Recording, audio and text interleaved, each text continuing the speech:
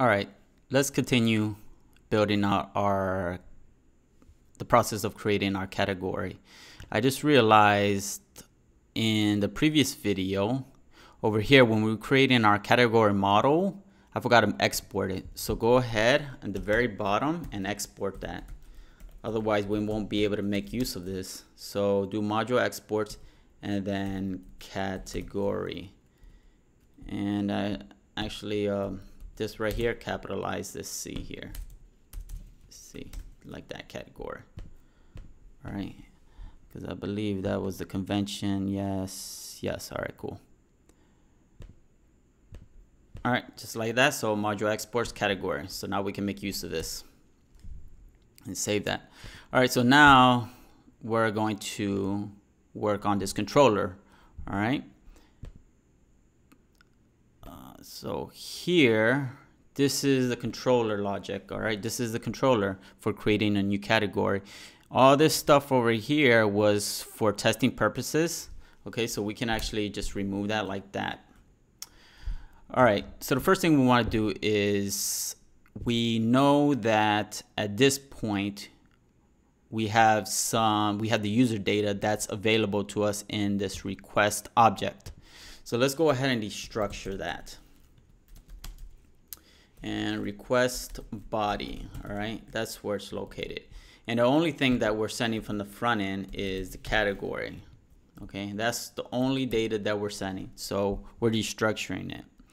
All right, so next thing we want to do is we're gonna run a try catch block. Okay, and for here I'm gonna do a console log. Let's see, I don't know. Create category, create error, and then pass the error. All right, and then also I want to send to the front end. Let's do a response status of 500. Status code 500 is server error, and then we want to send a JSON with the error message. And all I want to do here is please try again later. You could also do something like send a message such as server error, but I don't know, I just feel personally this is more user friendly, and I don't know, pretty much tells the person, yeah, just try again later, and by then hopefully the issue is resolved. Okay, so now we can start working inside the try block. All right, so let's see. So the first thing we want to do here is, so we're going to create, all right, let's see. So let's do const new, no, actually I'm going to do a let.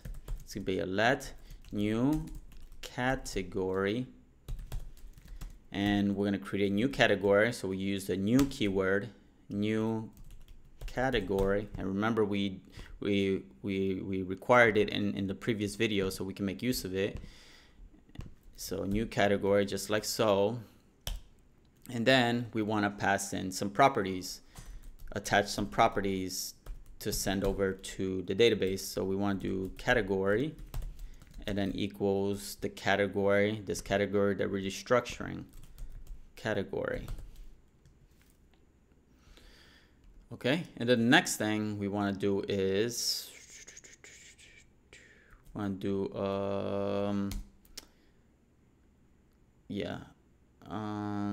new category, new. So let's save this now. We can save this, and we can do await.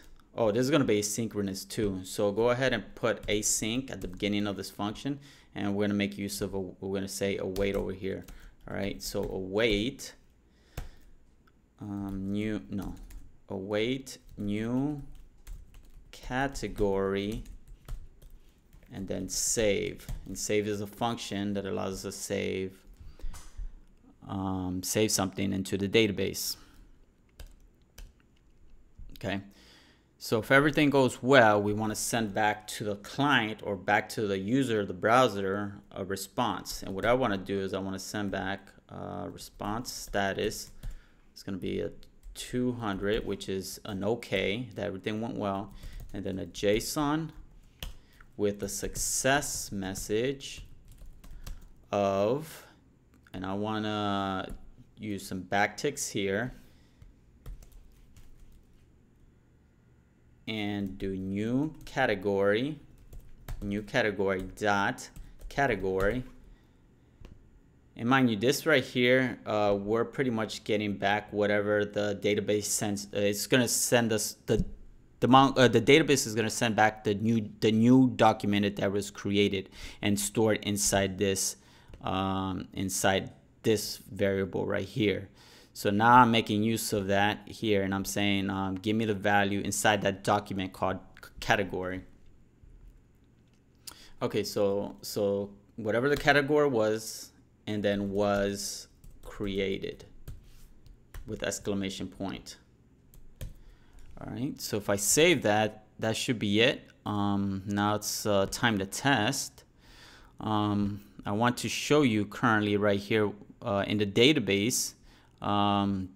This test is the database we currently have on. That's our database that we're running. Okay, so focus strictly in this section here for tests. All right, currently we have just a users. We currently just have a users collection, but very shortly, if so long as everything goes well, we should see a categories collection as well. Okay, so let's go ahead and go to our application. I'm just gonna refresh this and go category, and the first category I want to do is, yeah, let's do drinks. And then if I submit, that was quick. That was pretty quick. But yeah, that went over to the database and stored our category, and then we got the response back, drinks, which was what we entered here in the input field, was created.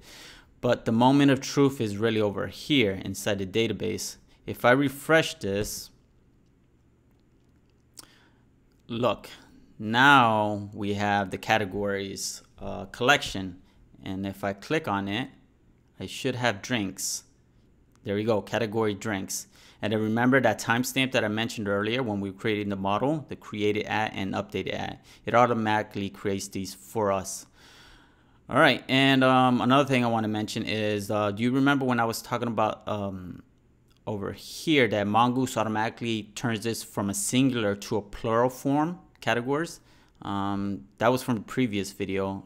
So if I pull up my model, category model over here, when I was calling a model, I had a capitalized category. However, it transformed it and turned it into everything lowercase and then into a plural form. All right.